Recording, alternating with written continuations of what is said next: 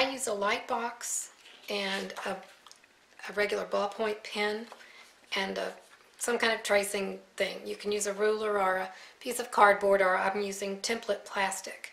We're going to turn each unit over in the paper, and we're going to transfer the stitching lines to the back of the paper.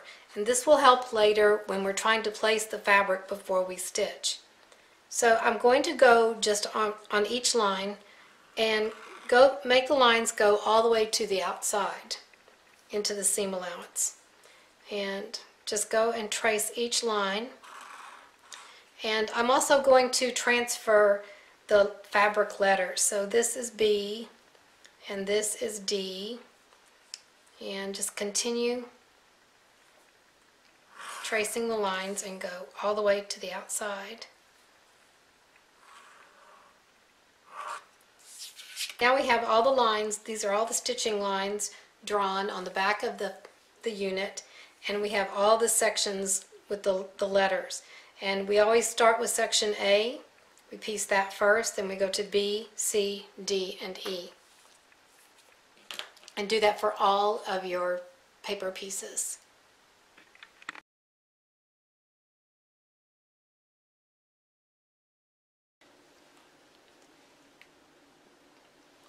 As I showed you in the introductory video, the pattern is divided into three main sections. I'll call this one the left section, the center, and the right section. And you're going to work on these in order. If we look here, we'll call this a unit, and this is unit number 1. And the units go from number 1 over here on the left-hand side to number 64 on the right-hand side. And it's best to do them in order. That way you don't get things confused. So you'll start in this first part of this section here on the left.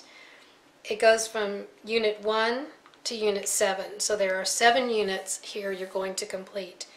And you're going to start with number 1, then do 2, 3, 4, 5, 6, 7.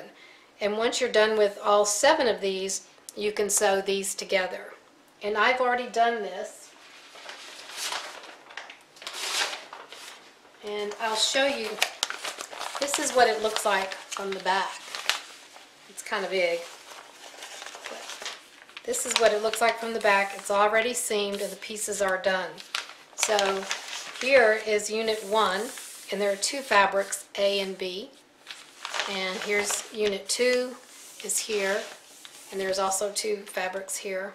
And so it goes on all the way to unit 7. And here's what it looks like.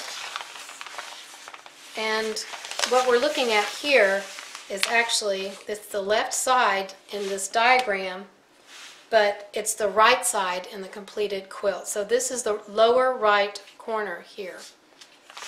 So this is what we're aiming for in the first part of the left section. Again, that is just 1 through 7 here. And I've also done the next one, which is 8 through 12 over here in this big triangle. Here's what it looks like from the back, all seamed. Papers are still on, and here's what it looks like from the front. So these little blue parts here are these blue parts right here.